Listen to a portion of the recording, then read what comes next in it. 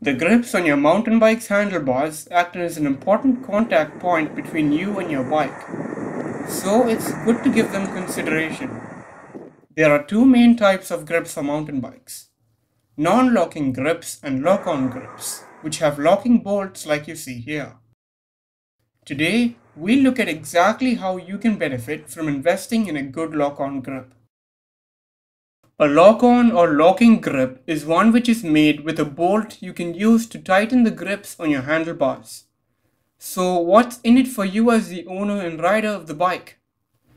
Well, there are just two things. The first one is how they handle in wet riding conditions. Since the current climate is rather dry, we'll be simulating rain with this water sprayer. On normal grips, water can easily get between the grip and the handlebars, causing them to slip and slide around, eventually ending up something like this. In contrast, lock-on grips are always securely fastened in place thanks to the bolt or bolts. This makes them invincible in wet conditions.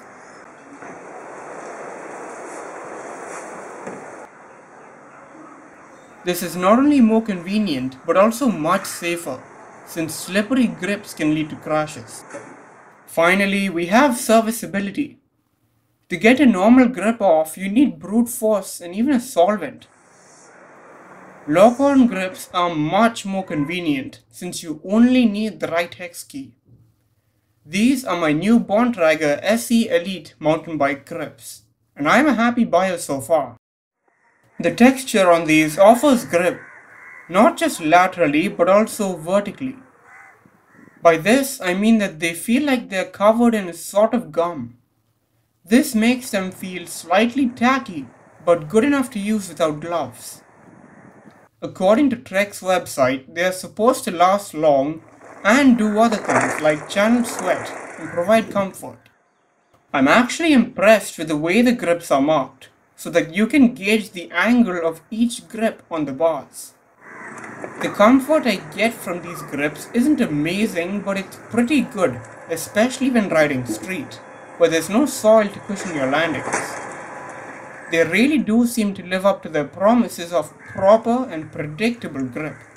The build quality as well as the quality of materials seems outstanding for $18. So if you're out for new grips, you may want to put these on your list. I haven't been able to find a single review of these grips on YouTube so far, so this is mine. If you're interested in the grips or anything else, the links are all below.